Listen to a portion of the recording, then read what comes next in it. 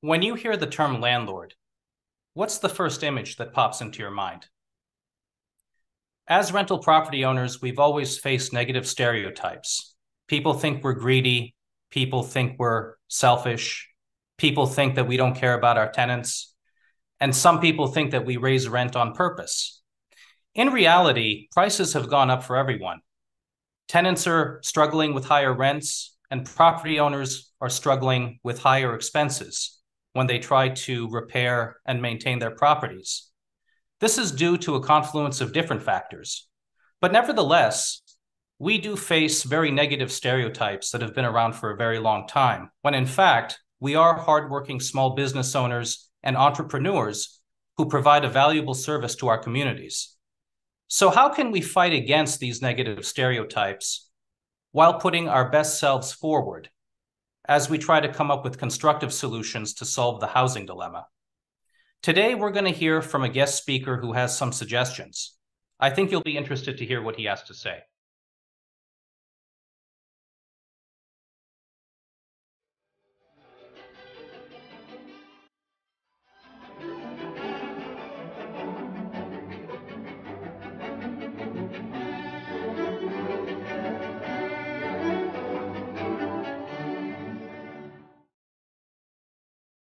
Hello and good afternoon, everyone. We'd like to welcome you to episode 2 of our series about housing policy and property rights, brought to you by the Small Property Owners Association, also known as SPOA. My name is Amir Shahsavari. I'm the Vice President of SPOA. And today it's my pleasure to introduce Mr. Roger Valdez, who is the Director of the Center for Housing Economics and a Research Fellow at the Foundation for Research on Equal Opportunity. Roger is well-versed with regard to housing issues, and he was also published in Forbes, among other accomplishments. Roger, thank you for joining us. Thank you for having me. My pleasure. We also have Miss Allison Drescher back on the panel. Allison is the president of SPOA. She joined the organization in 2020, and she has been a remarkable leader pushing for property rights and sensible housing policies. Allison, thank you for joining us again. Thank you for having me. And we have Mr. Demetrios Salpoglou, who is the CEO of Boston PADS. Demetrios is a wonderful advocate when it comes to housing-related issues and how housing should work for all of us. Demetrios, it's great to see you again. Thanks for having me. And we have Mr. Richard Tisei, who is the senior advisor at Preti Strategies. Richard has also had a remarkable career in politics. He was a distinguished House representative and senator in the Massachusetts state legislature for approximately 26 years.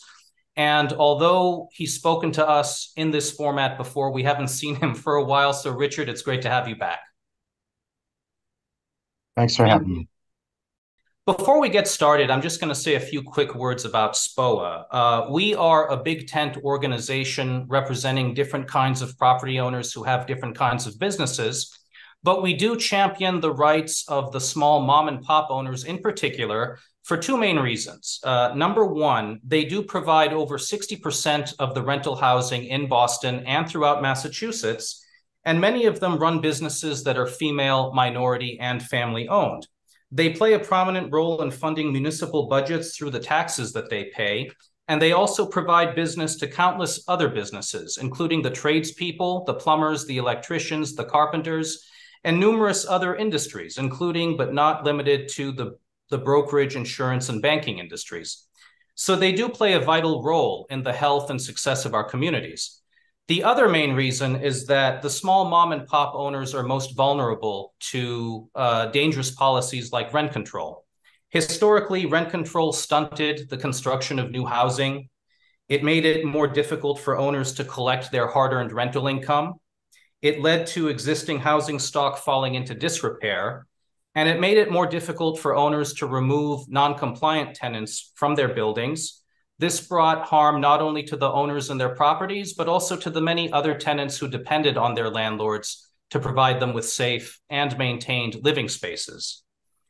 Therefore, we're in a situation right now where rent control is back on the table. Boston Mayor Michelle Wu has proposed it. Other people are proposing it at the state level.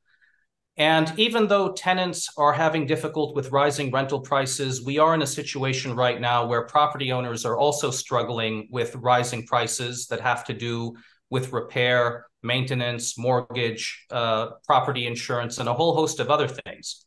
Unfortunately, we don't really hear that other side of the equation. Moreover, we're posed with a different challenge. The proponents of rent control tend to come back with the excuse or the claim that the new versions out there are very moderate, harmless versions.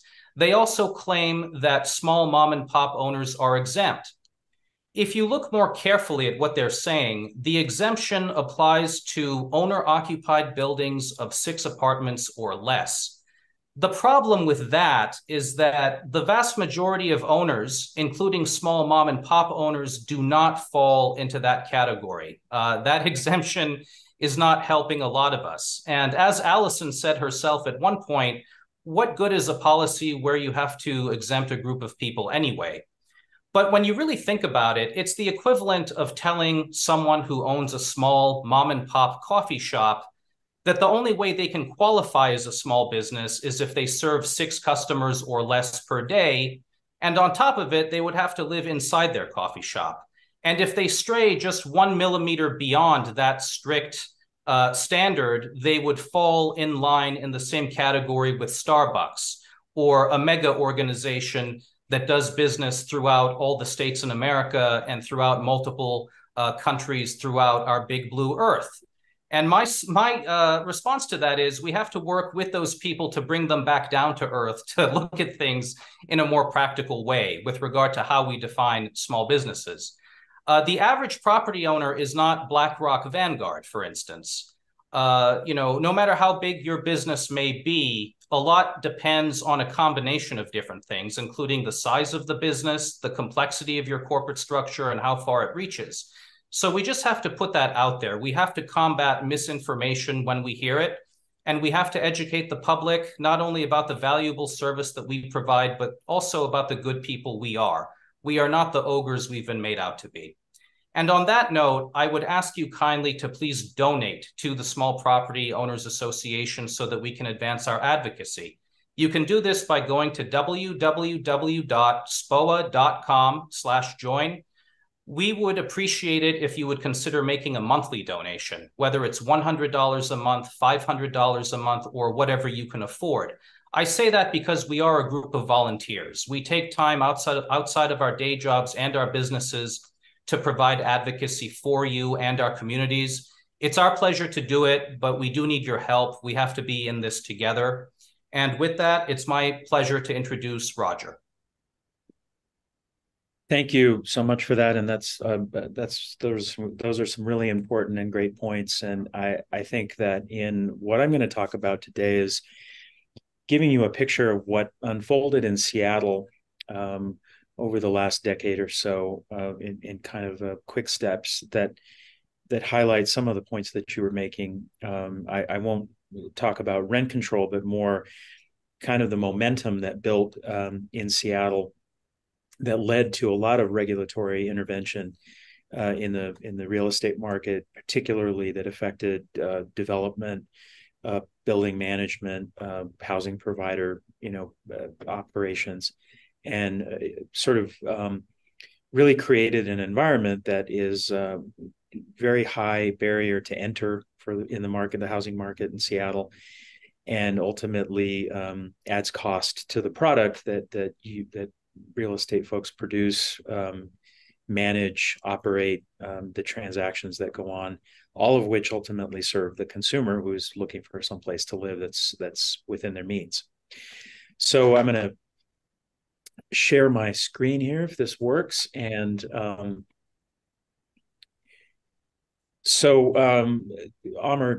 said that, just to introduce what I have been doing. What is the Center for Housing Economics? We are an organization that conducts research and communication and creates projects that support policies and investment to create an abundance of housing options for everyone. The answer to rising housing prices is to allow more housing of all kinds everywhere for people of all levels of income.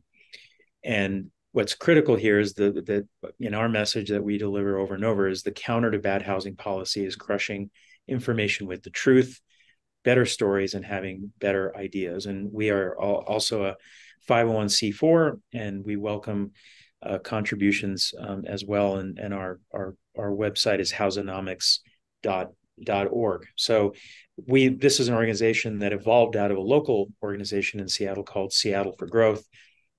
But what we saw happening across the country, it was mirroring what was going on in Seattle, and we felt like we needed to speak to a national audience and sort of educate real estate investors and housing providers and developers and builders on sort of what to look out for and support their efforts to push back on many just ill-defined and poorly executed and interventions in the market that are making things more expensive and difficult for people that are looking for a place to live. So yeah, I picked Amir. He's changed he's got a different shirt on there, but he's got the same background. So he's a consistent guy. But I am a nice guy and a good guy too. So I just want to put that out there. And that was a nationwide search. Yeah. and Amir said it already. You are the good guys. You're not wearing a black hat in this. You are housing entrepreneurs, investors, and housing providers, and you do make money doing this, but you're doing it providing real value to your customers, and most often to people on the lower end of the economic ladder. Smaller housing providers are often that bridge between subsidized housing at 60% of area median income to 150% of area median income. So I have nothing against big developers. Everyone's in the business, and it's all marginal business. There's no such thing as passive income in this business, as you know.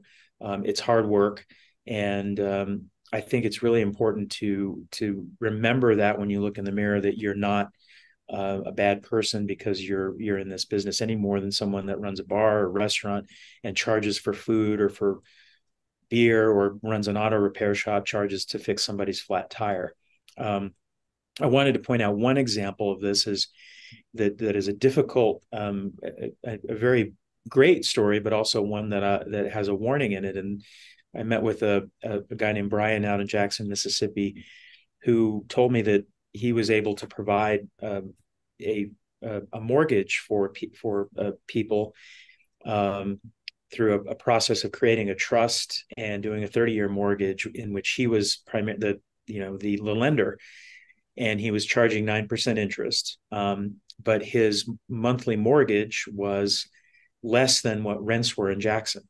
So he was able to take a rundown home and, for $35,000, turn it around and put it on the market for about 70. And he was able to get somebody at about 100% of area median income into that house for a monthly mortgage payment that was less than what this person would have been paying in a rental unit in Jackson. And that's his business model. And I told him, that's a great model.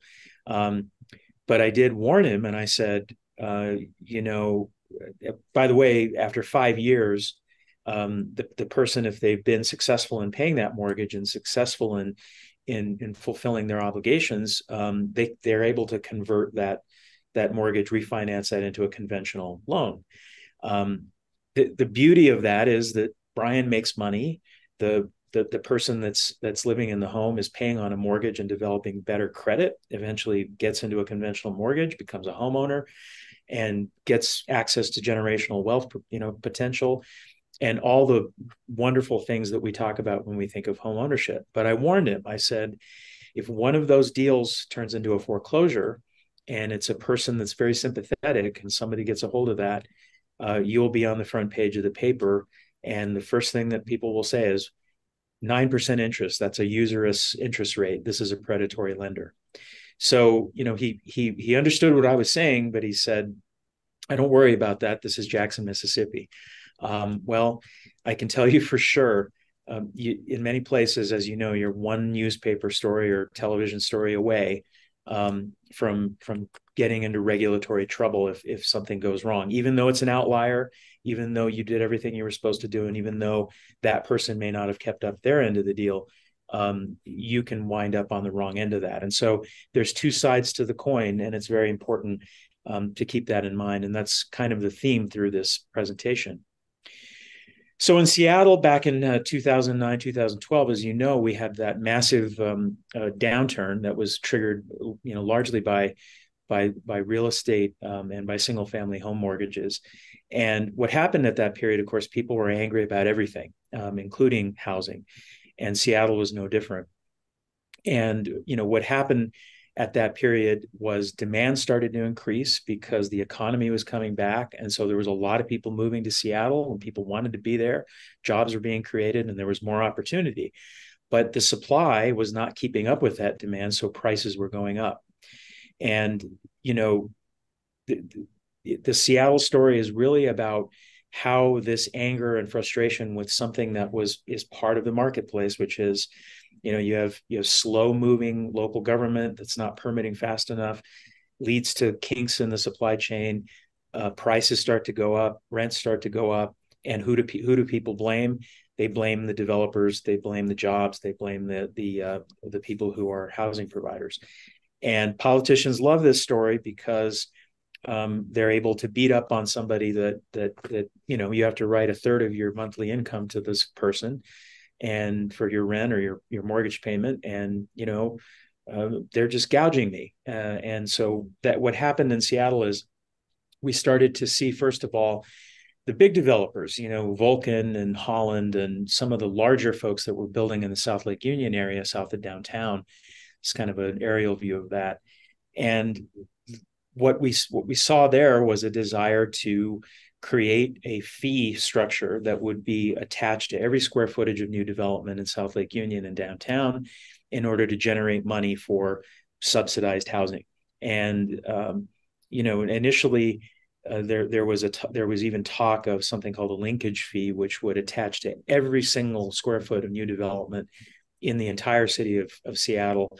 And that fee would go to pay for subsidized low-income housing tax credit housing. It would be used to leverage those tax credits. And we engaged with that process and pushed back on it. But eventually, the larger scale developers cut a deal for their projects, got fees that they could live with.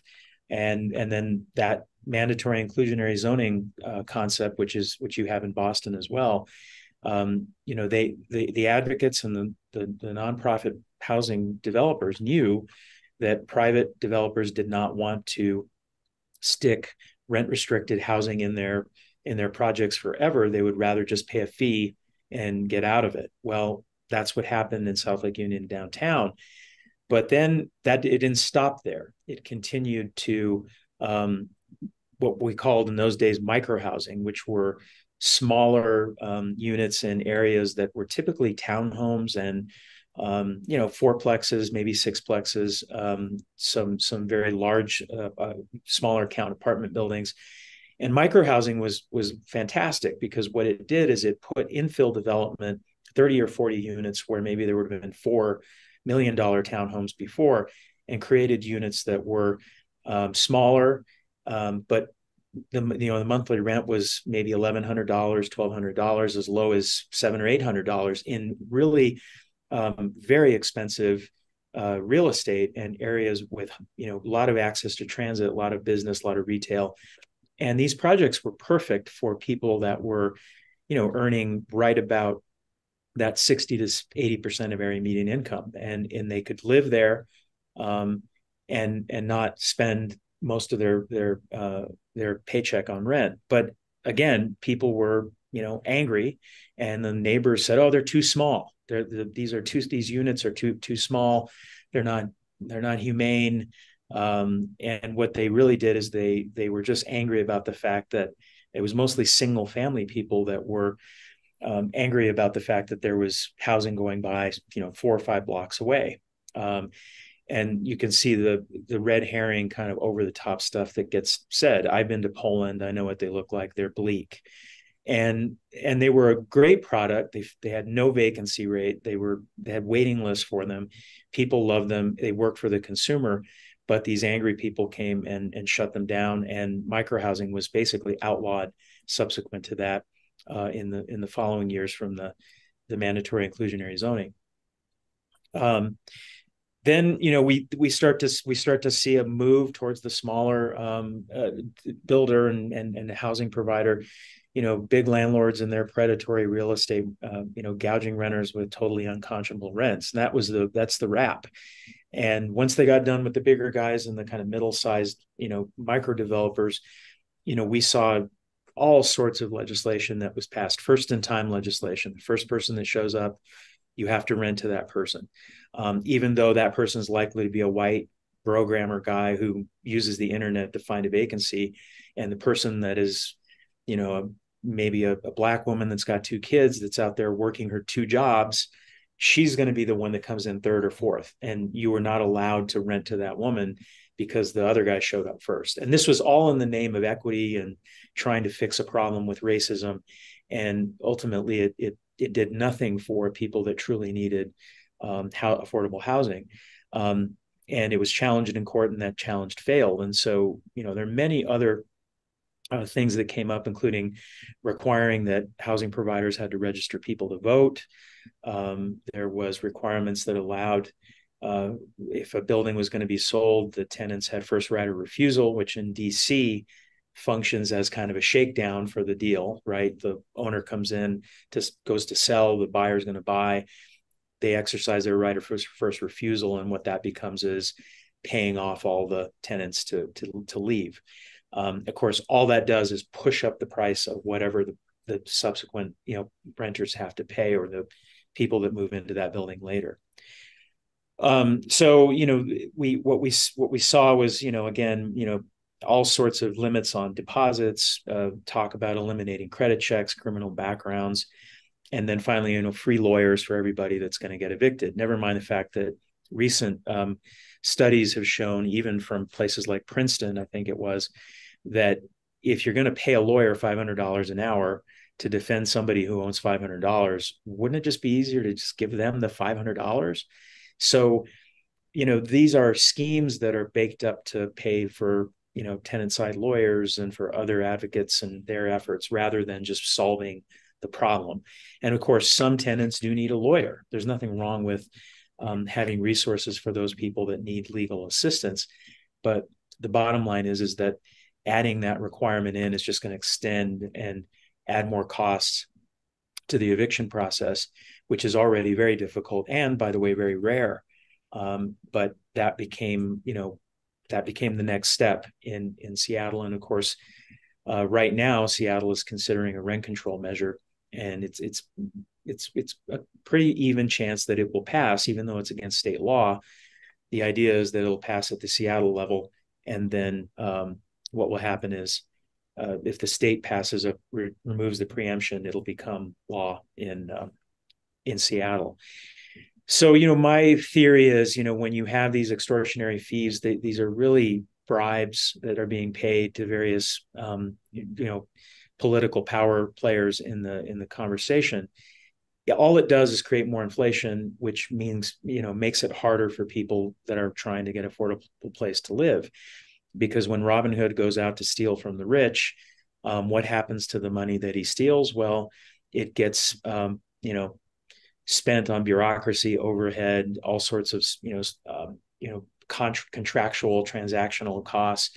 And the people that are supposed to benefit from these redistributive moves end up suffering from housing scarcity and higher prices because of all the inflation that's created to pay all the fees and requirements and all the increased risk from these interventions.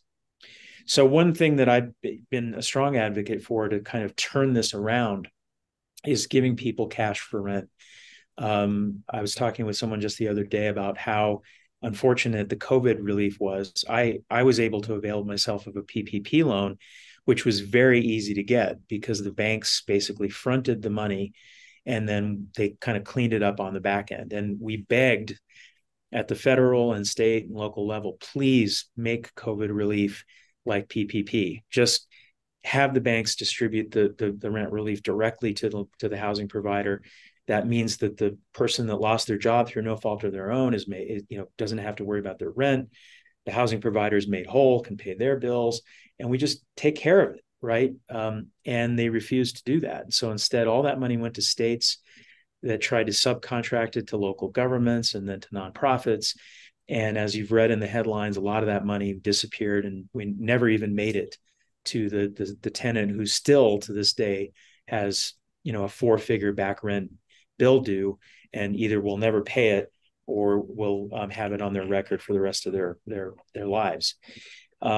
So the idea behind cash for rent is that when you have problems in the market with people that can't pay, rather than spend it on all these other complicated mechanisms, the most straightforward thing is to just solve that rent problem that month and the next month. And the numbers bear out, because I've run those numbers over and over, that it's far less costly than LIHTC development, far less costly than lawyers for tenants. And ultimately it plays into the redistributive narrative that the advocates for things like rent control believe in. So it puts them immediately in a position of having to say, no, don't give tenants cash because they don't know what to do with it, or no, that will solve the problem and then we won't have anything to complain about. So taking cash subsidies directly from their source immediately to the tenant or the resident takes away all those arguments, because what you're doing is solving the problem and taking the subsidy and being efficient with it. So this is essentially an idea that we've been pushing for quite a while. And again, it's a real solution. It actually would solve the problem, but importantly, from a communication standpoint, it puts you in a much better position than it would than all these other things. And in particular, legal challenges and efforts in the lobbying sphere, might be necessary, but when you win, you lose, because if you're successful in the legal arena, you did it because you're greedy landlords who have a lot of money to hire fancy lawyers to squash the will of the people. So it's a defeat in the end. What's really critical is bringing the public along so that they understand that you have, as I pointed out, better ideas, better solutions, and you're part of the solution, not part of the problem. So cash for rent is compassionate, would show you as a problem solver, and that you're not interested in laughing all the way to the bank. You're interested in running a business that's friendly to your customers and supports their well-being. So that's the end of that, and happy to entertain questions and conversation. Thank you, Roger. You mentioned the importance of telling the truth. Could you give us an example of that? Well, Matthew Desmond from the Eviction Lab has made a career out of going around the country telling communities that they have an eviction epidemic or an eviction crisis. This is just plain false. Let's start with the word epidemic. An epidemic is an aberration in disease prevalence. So let's say you've got, the common cold, and 10,000 people have the common cold in Boston in any given year. An epidemic is when in year 7 or 8 or 9 of the measurement, you see a spike and there's 20,000 or 30,000. I mean, we just lived through a huge epidemic. We all know what it means. There is no epidemic in eviction because Matthew Desmond only has 1 year of data. So typically he's been walking around the country with 1 year of data saying, Boston has a 7% eviction rate. That's an epidemic. Well, false. It's just not true. It's a lie. In order to have an epidemic, you have to have years of eviction data and then show that it's somehow dramatically increased. Even if it did, he doesn't explain why it did or give us any reasons how to fix it, except to impose a myriad of regulatory stuff that just doesn't really address the problem, which is we don't know what it is, right? Because when you look at all the evictions that are filed, most of them resolve.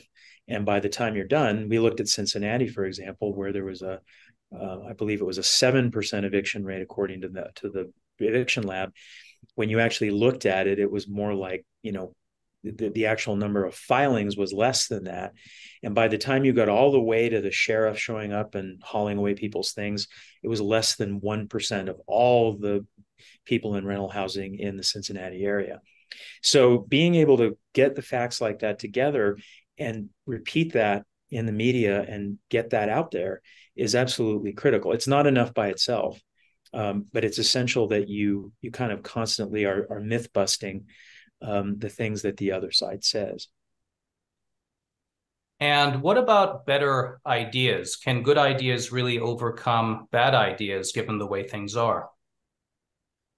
Again, not by themselves, but I think that they're necessary but not sufficient. I think the cash for rent idea is a good one because it really does change the conversation away from complaining about woe is me, the poor landlord getting beaten up, to here's an actual solution. If people can't pay the rent, let's just pay it. Doesn't come without any sort of consequence, but it changes the conversation to why shouldn't we do that, as opposed to why you're in trouble when everyone's worried about that tenant and everybody's worried about that story. And so I think some good ideas like that can not only can they work to solve the problem, but they shift the conversation away from yourself and towards the individual that everybody is saying they're concerned about.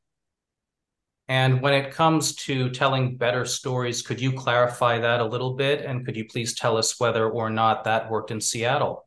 It was too little too late in Seattle, but the example, where Seattle failed and learning from failure is important.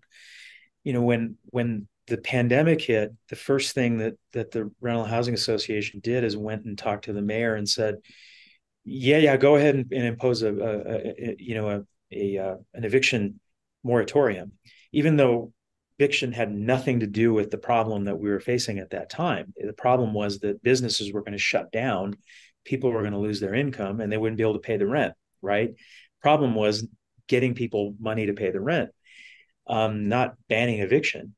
And instead of making, and this happened in Berkeley and other places where in order to look like they were trying to help, rental associations and other housing provider groups went and immediately capitulated to that instead of putting out a press release, getting a landlord that's working with a person that just lost their job because of COVID and strategizing and figuring out how to get through this together and getting a visual on TV that showed that, saying, my God, what are we going to do? All these people are losing their jobs. They're not going to be able to pay rent. I'm concerned about my resident. We're kind of standing here together talking about how are we going to get through this together. It was that would have been the best message to get out early on. But instead, it became all about eviction bans instead of rent relief. So putting a story with that would have been very helpful. And I think always thinking about what is the person that's watching TV, and keep in mind that television reporters do their stories and they're 90 seconds to 120 seconds long. And they need to see a picture and they need to see something positive with you in it or one of your people in it. And that's really, really critical. And so when it comes to what happened in Seattle, is that inevitable? I mean, it seems that we've gone down this road pretty far. So is it possible to turn things around? Look in the mirror. It's up to you. If you focus on better communication strategies with the general public and understanding why they think rent control is or is not a good idea, and again, get real human beings like the guy I mentioned who was doing the mortgage lending himself, and putting people in homes. Getting people like that out there is key. Lawsuits is not going to do it. I think legal challenges tend to aggravate the situation, and they cost you a lot of money, and they're indeterminate in their outcome. You don't know what's going to happen. You don't know what kind of decision you're going to get. You don't know what's going to happen on appeal. You need to do things at the state capitol that are address the current problem, but legislators don't care about you. They care about their voters. And if their voters think rent control is a good idea, it doesn't matter how much data and argument you produce, you will lose. And Washington State has never learned that. Neither has anyone else in the country. So it's up to you.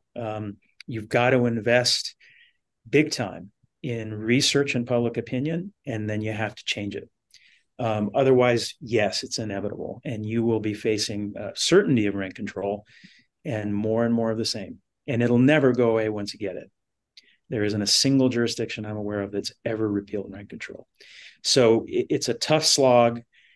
You got to fight the fight against what's in front of you now, but you have to be thinking about how to change the public opinion so that the average person realizes that what you're doing is not passive income. It's a marginal business, just like all the other local businesses that they love and want to protect. That's the same thing you're doing. I have found over and over again that the reluctance of folks to organize around those principles has led to more and more bad regulation.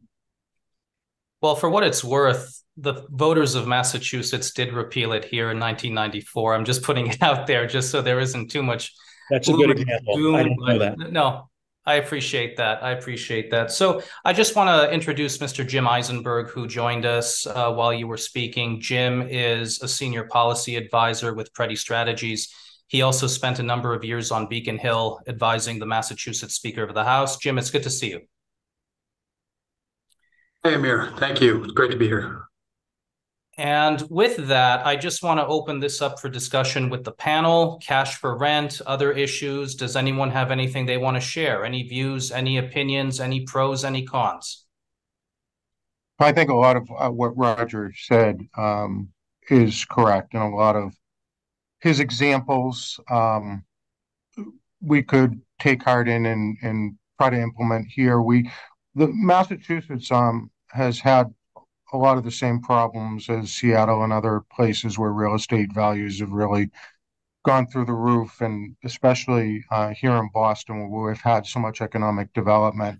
At the same time, we haven't been meeting the production goals that Massachusetts needs and the greater Boston area needs, to ensure that we have an ample rental stock.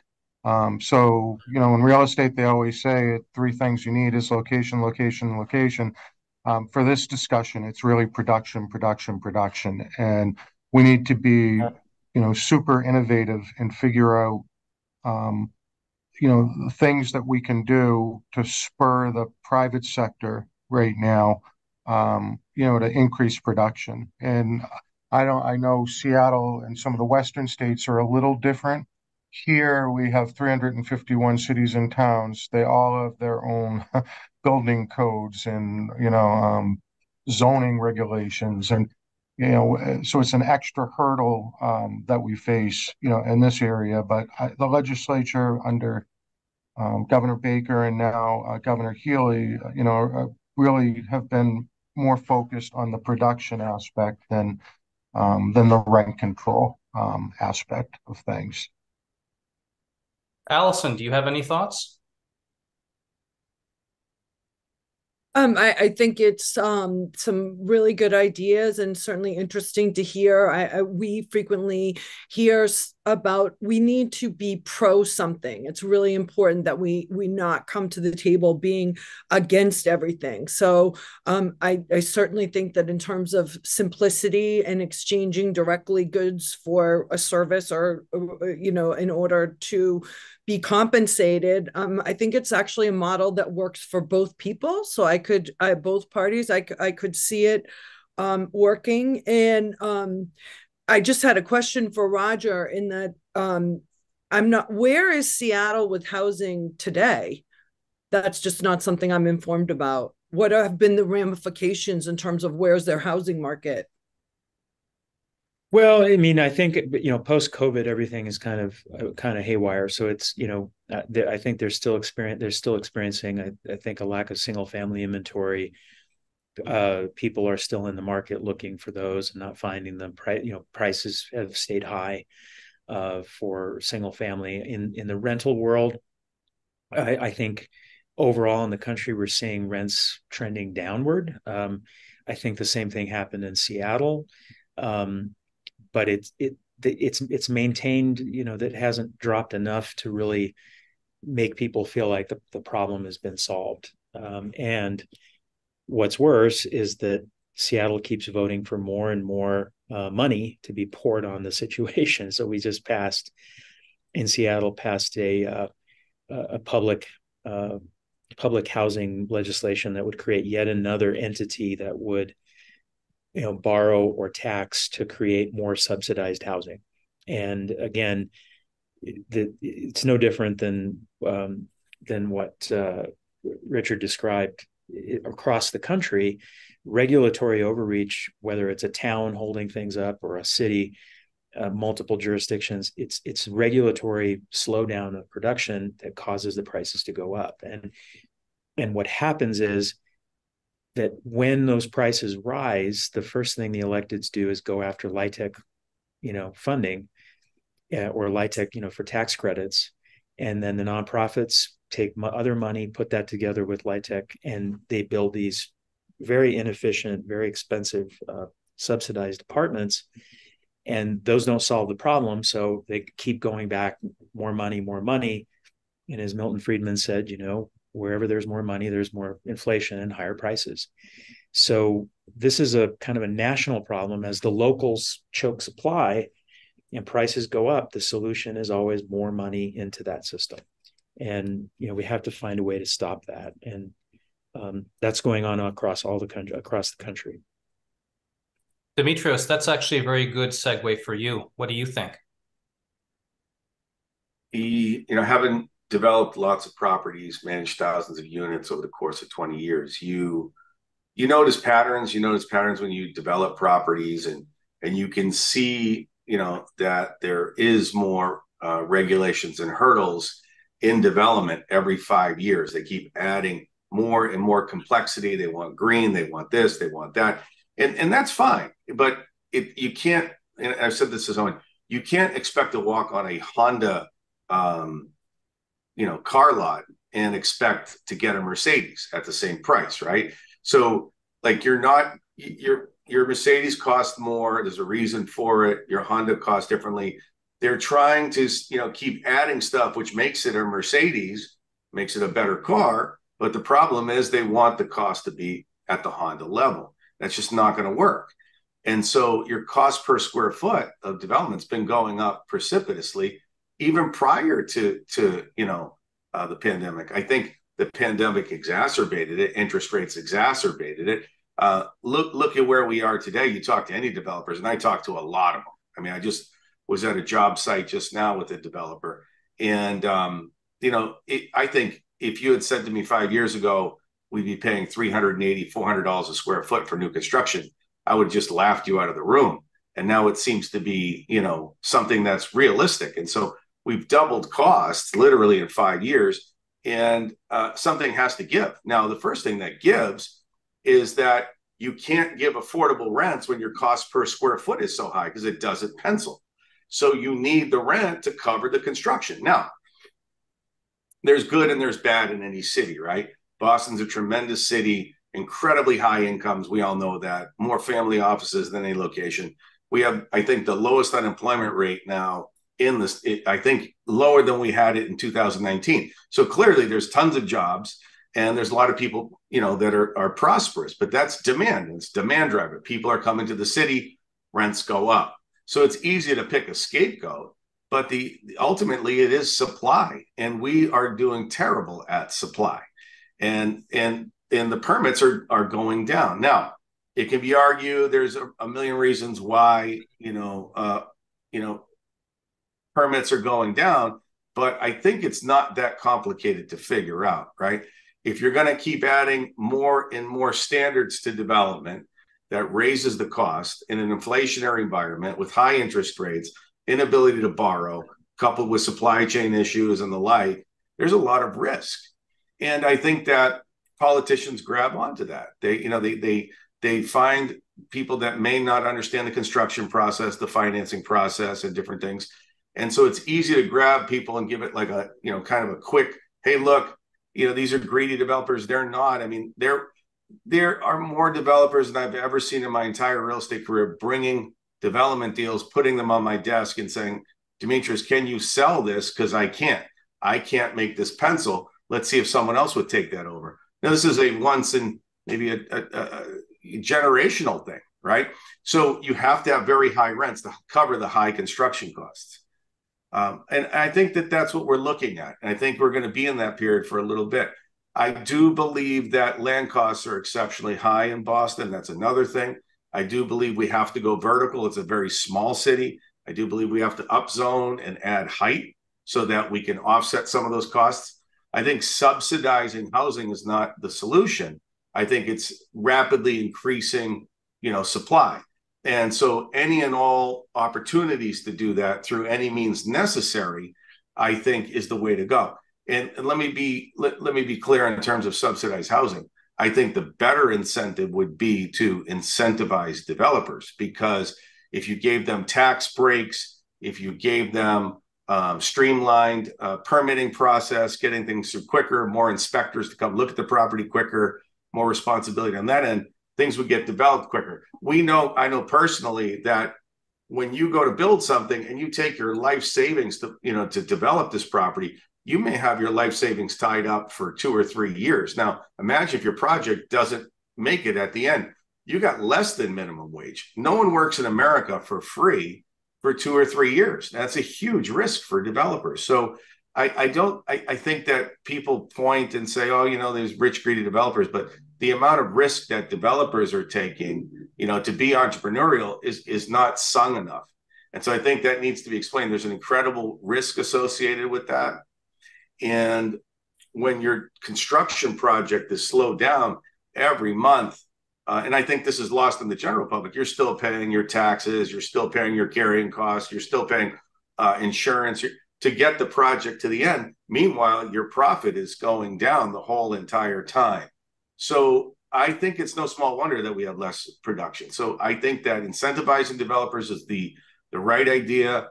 Rezoning most, if not all, of the entire city to add height and allow parcels to be combined and do would open up some new opportunities. I think all housing is good. I think, by all means necessary, but it requires some significant changes in what we need to do. Richard, did you want to add something? No, exactly. That's exactly what we need, production. And aside from going vertical and some of the things that were just mentioned, I'd also throw in accessory apartments, building something new. There are a lot of hurdles, but there are a lot of, if you really want to impact the market quickly, some, zoning relief to allow for more accessory apartments really would be something that would have, an immediate, any type of micro housing would have really immediate impact. Mm-hmm. I might also add too that there's a lot of discussion now about converting these skyscraper or office use buildings. We're hearing a lot about that, a lot of press coverage.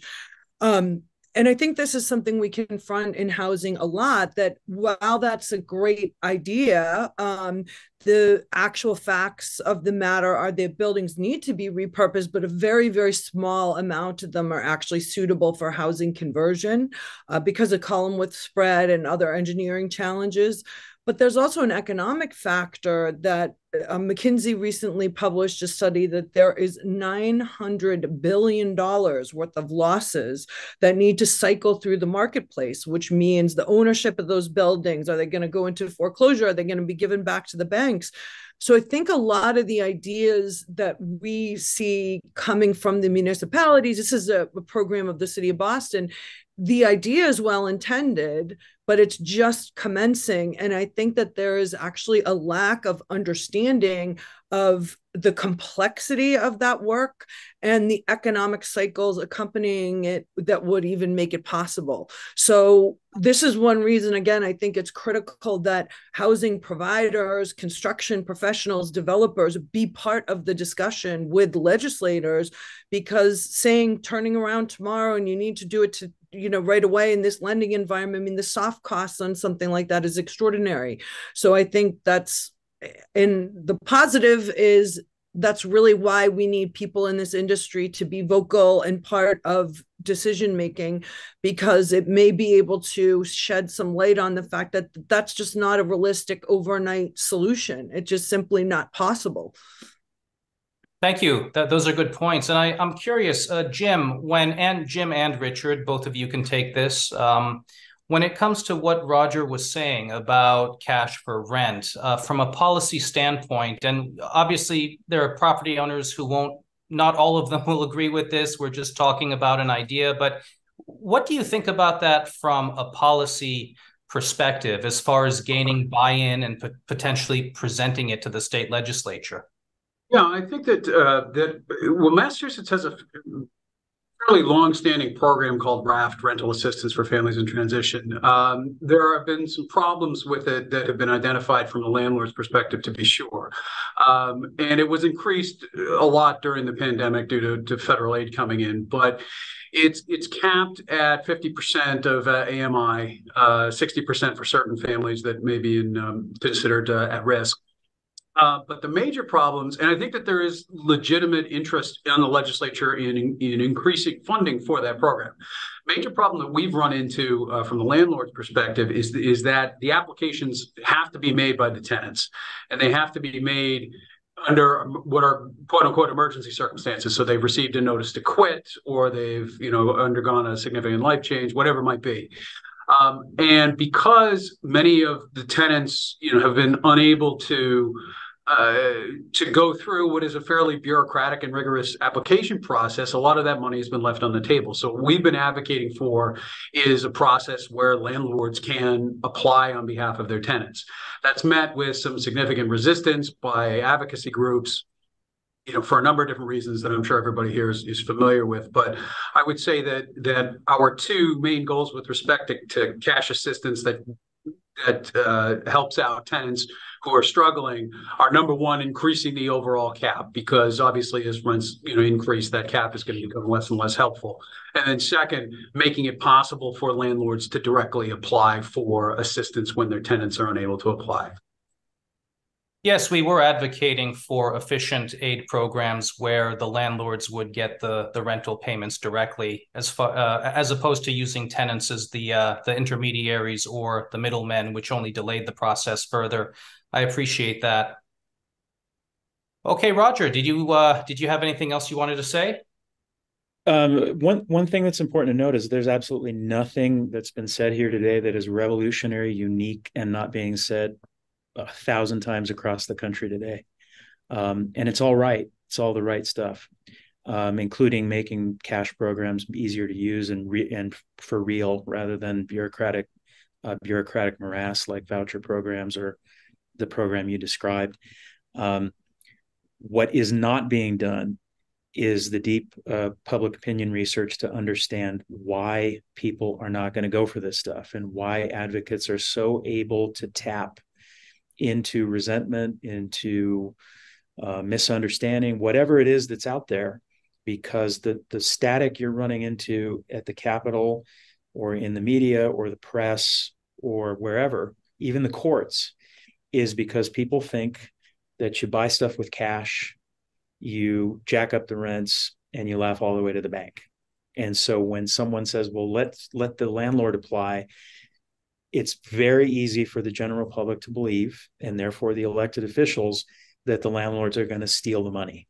And that sounds absurd, and it is, but that's what people think, and that's what they'll hear, and they will make decisions that way. So unless and until, and I'm going to say those two words again to you, and I'll say it as long as people listen, unless and until you spend, I would just throw a number out, twice as much as you're spending on lobbying and legal stuff, on public opinion research to really understand why people think the way they do about rental housing and housing in general, and then develop a communication strategy that is sustained over many quarters, not just a week or one event.